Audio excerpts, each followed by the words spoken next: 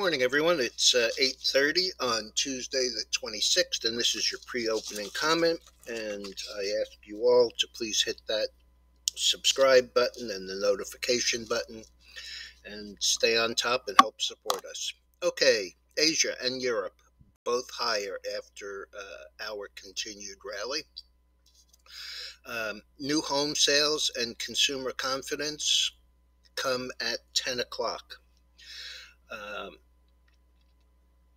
Interesting that a lot of the commentators were talking about the fact that they thought that Mark Zuckerberg sounded emotional on the call last night.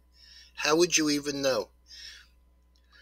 Facebook, as I mentioned last night, had a miss on revenues, a beat on earnings, gave kind of negative guidance for Q4, and the stock, which had been about 330, traded all the way down to 314, then popped back up to 344, and right now is trading 332.50, which is down $1.80, which is, pretty much in line with where it was closing before the numbers.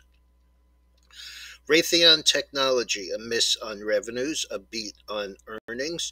The stock closed yesterday 91.30, has a range today of 91 to 92.80. Last is 91.50, up just 20 cents, but regardless, up on a miss on revenues. UBS beat top and bottom line. Nobody particularly cares. The stock closed yesterday 1777. It briefly popped up to 1806, came back down to 1779.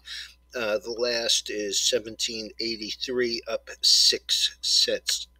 UPS beat top and bottom and is up 4.5% at 213, up 9.10.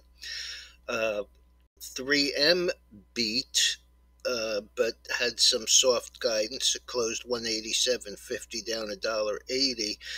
Has a range today of 180 to 181.20. Last 181.20, down $1.16 or 0.65%. And General Electric beat both top and bottom. The stock is 106.55. That's up 2.1%. So the turnaround continues to look like it's working out the way that they planned. Mark, that I mentioned yesterday, got as high as 990. Currently trading 274, down 79 cents or 23%. A lot of smoke and mirrors there. RTX, just seeing it on the tape, 24, up about 12 or 100%. It's a rename on a SPAC for Redbox. Redbox is now a streaming company as opposed to the Redbox that you see in the grocery store. So they're stepping up their game. It's included in Roku, etc. I didn't see any specific news on it this morning, but the stock is very strong. I was going to give you the 8 o'clock futures, stock futures, followed by a more current one, but they're basically unchanged there. Dow up 115, NASDAQ up 80, S&P up 18. This is the crude, and after yesterday's new high, recovery high at 85.41, we closed pretty close to the low. Last night we followed through a little to the downside. Right now we're up 43 cents. If this doesn't crack early in the day, I'm probably going to close out that trade. The gold is slightly lower,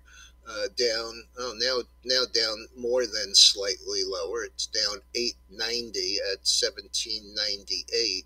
the silver is down 27 cents, so that's going to hurt that AGQ trade we put on yesterday, but I'll stay on top of that.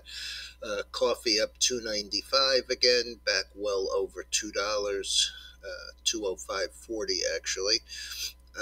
And the dollar is basically unchanged. Bitcoin down about 200, Ethereum up about $5, and the bonds up 5 ticks. All right, everyone. I'll be back later on this evening, and be careful out there. This is a very, very strange market. We keep making new highs. Yesterday's volume was good, but, none of the problems that were there a month ago have been fixed. So we'll have to see how it turns out. I'll try and get you those new home sales and consumer confidence when it comes out. I'll post it in the Discord room. Thanks again, and be careful out there.